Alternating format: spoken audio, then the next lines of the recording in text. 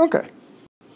So, another difference between high school and college is the role that the faculty member has in front of you. Right? Their role is different than a high school teacher. Okay. Most high school teachers don't have even full undergraduate majors in the subject that they are teaching. The requirements to get the teaching degree can take so many hours that their content area has got reduced. There's actually a big fight in Indiana about this.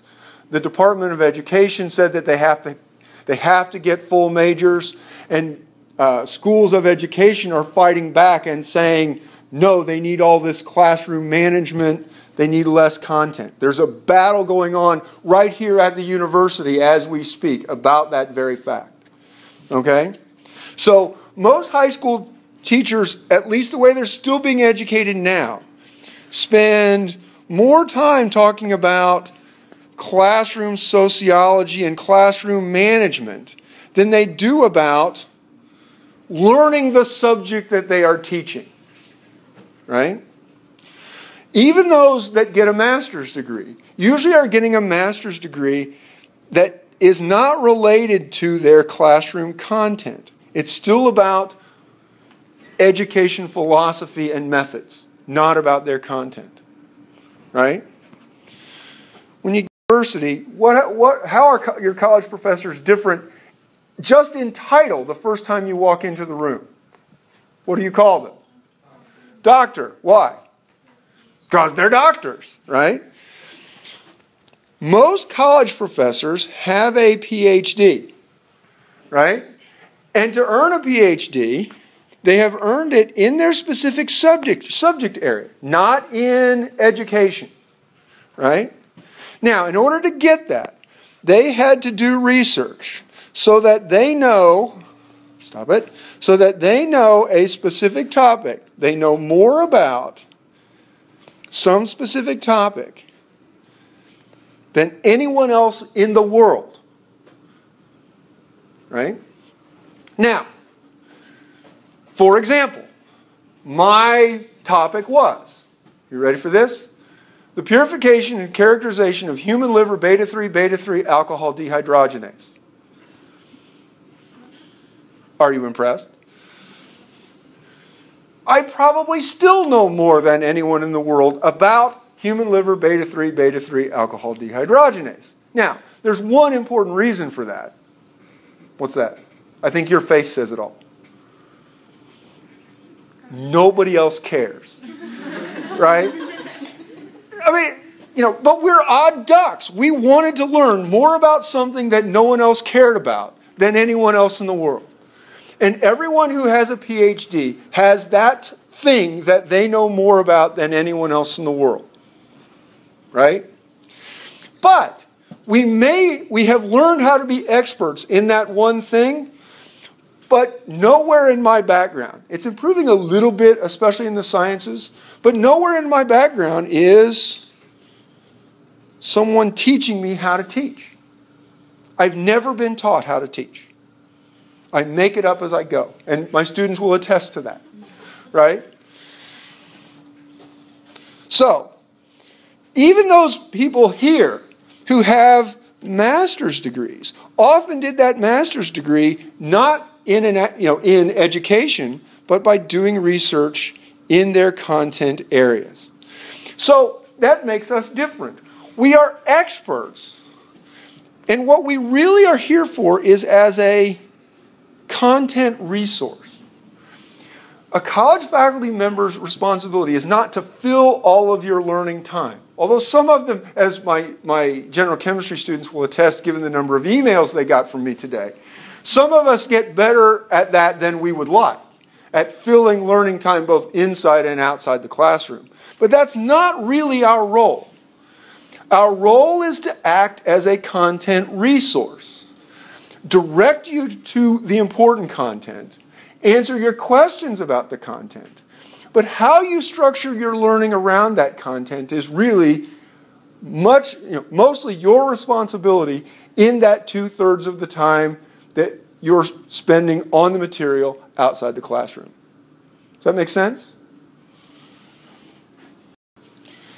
So, given that we're different, what are we trying to accomplish in class? And part of this has to do with the way we are assessed and accredited as well.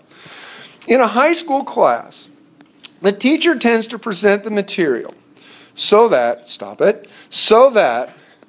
the average student, and this is important, especially as it relates to someone who lives in my household, that stayed awake and paid attention will understand everything done in class that day, right? We can't account for the ones who went to sleep, right? They're lost.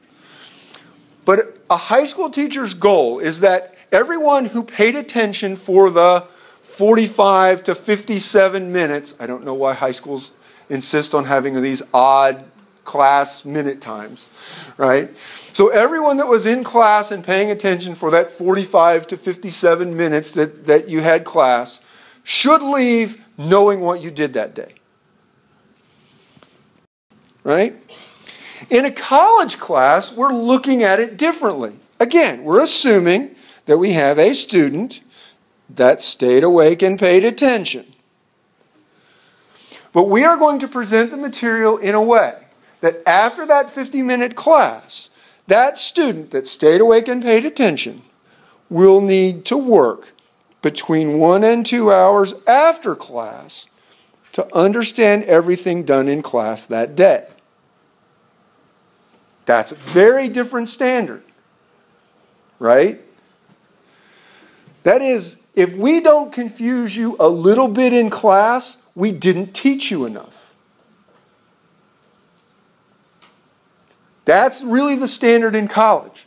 We need to present you the important points a little faster than you can think about them, so that then you go back and spend that 1 to 2 hours outside of class figuring out what the heck we said.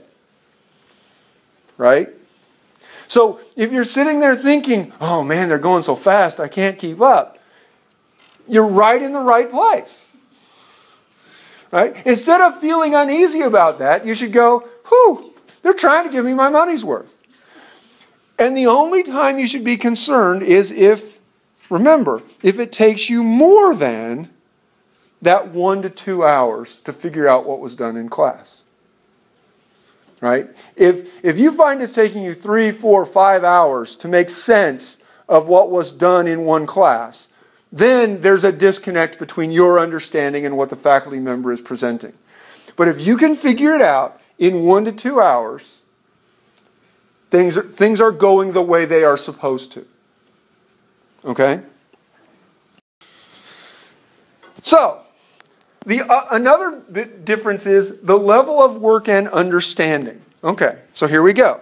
In high school, the level of work is chosen in most classes. Now, I'm not talking about AP classes, but I'm talking about sort of, your standard class that everybody has to take, right? The level of work is chosen so that everyone that achieves above a set minimum standard or does the assigned work will pass the course.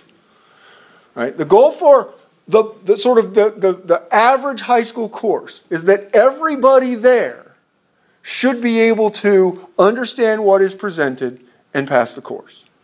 Again, what's my caveat to that? If they stayed awake and paid attention. Right. We've always got that consideration because we all know the people that we went to high school with that did neither of those two, right? You don't have to name them, but I graduated from high school 34 years ago and I still know which ones those are, right? Okay. So, in college, the level of work is chosen differently. Okay, in college, there is more of a tendency to sequence courses. One course is required in order to move on to the next course. I got a bunch of nursing students here, right? That happens with you. Right? You're starting to experience that you're expected to know something in this course that you learned in a course a semester ago, a year ago, sometimes 2 years ago. Right? And so The level is chosen so that a student will either know the material required for a following course in the sequence, or in the case of skills, right? You guys have to learn skills in nursing. You will have the skills required for some following expectation in the sequence, right? So we're not thinking about just this course. This course is not a standalone. This course is preparing you for something else. And it's the standard needed to be successful in the next step that determines the standard for this class. Okay? So, within the curriculum, we've got that. Now, I am the pre-medical advisor. So, I'm not the only one, but a lot of my students are wanting to go to medical school or dental school or pharmacy school, right? So, I've got another consideration when I'm teaching my courses. That is, they have to know the material and have the skills that are expected by professional schools, if that's where they go, graduate schools, or, something trivial like going out and getting a job. So, I'm looking at the standard not of just, are they learning 70% of the material? My standard in my biochemistry course is, does this student know enough to succeed when they take biochemistry in medical school or in dental school or in pharmacy school? And every faculty member here has that same consideration depending on what kinds of students they teach. So we cannot set an internal standard with our courses. Our courses have to be standardized by what's needed in the curriculum and what's needed once students are done here.